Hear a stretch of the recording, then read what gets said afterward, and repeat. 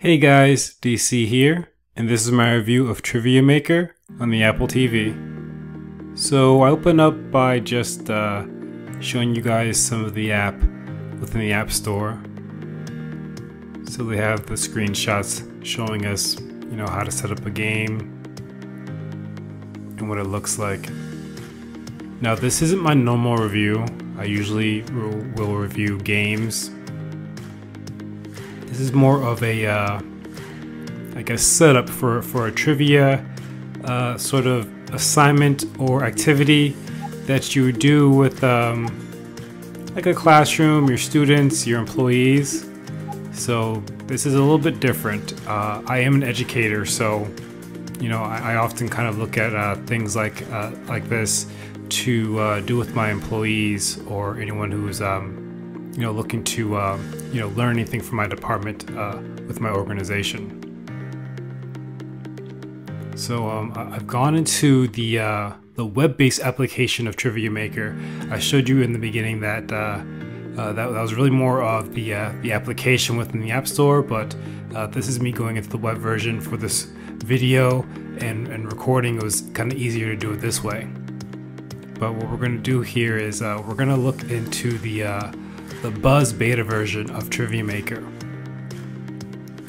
And on this main screen here, we're gonna have it as a presenter. And you'll see here in a moment as I open up some of my other screens, you'll see kind of the difference between what's gonna be presented to the audience.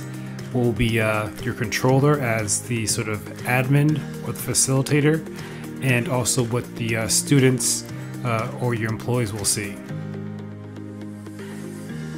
So right now I have the presenter set up, and what you guys are seeing in that left hand corner is what the controller will be. So kind of what you're going to be using to control for the for the assignment, the activity, whatever you want to call it.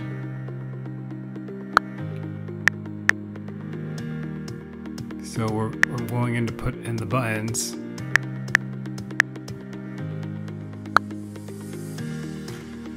As you can see there, I'm putting in the same number as shown on the presenter. And now I've kind of resized some of the windows here so I can get everything to fit on one screen. But you can see there where it says in red controller, that's the controller that the facilitator will be looking at. And then to the left there, that's the the URL address and the number that your students will put in. So right now I'm gathering all my devices to be able to have players join. So again, these are either students or employees, depending on what sort of environment you work in. So I have an iPad that I opened up on another screen here, and I've gone to the URL address, and again, that will allow me to use the iPad as a buzzer for the activity here. And so you can see I get to choose my avatar, the color of the avatar, and then eventually it'll show me joining the game here. So now you can see that on the controller and also on the sort of presenter view, the long green turtle has joined. Now on my iPhone, I am loading up the player, another player, that will be, joining in on the fun. And I'm not quite sure how many players, this game is limited to, right? So this is something that's still fairly new. The TriviaMaker app is pretty new to the Apple, the App Store here, also the, Google Play Store. All right, so we have our 2 players, and you need at least 2 players before you can start. So you saw once that second player joined, it gave me the option to start on my controller view. Okay, and again, I've just set up some sort of demo questions here within my organization. So you can see here the first question is, how many urgent care locations does Bright Health have? That's on my controller view. It's also showing on the presenter view.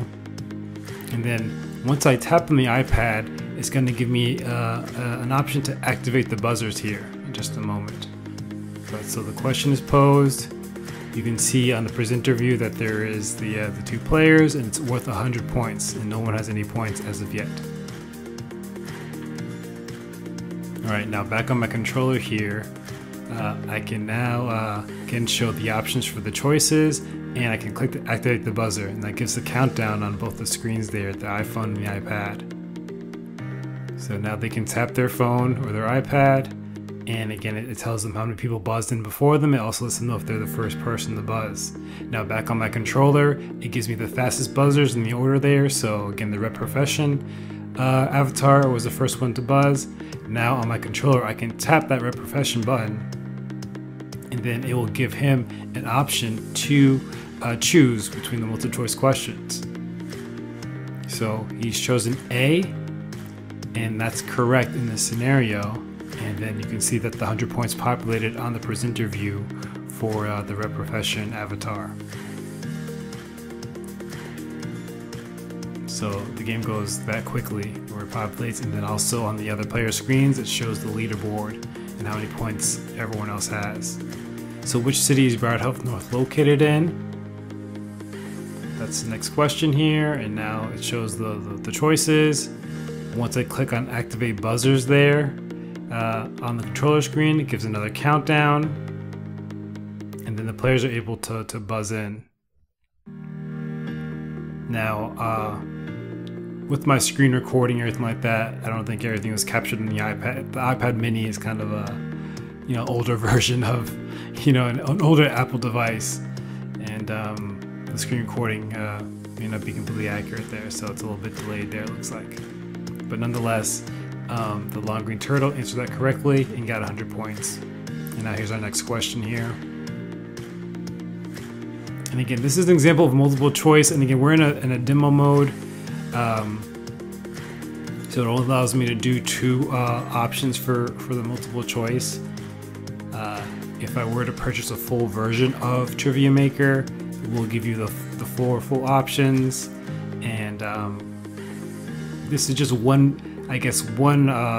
game option. So this is just the multiple choice question, but you also have a Jeopardy option that also has the buzzers incorporated with it right now. So you have the Jeopardy, you have like a Family Feud option, and it may be actually the Family Feud sort of setup that has the buzzers and not the Jeopardy, but I know that it's something they're kind of working on for all the different game options right now.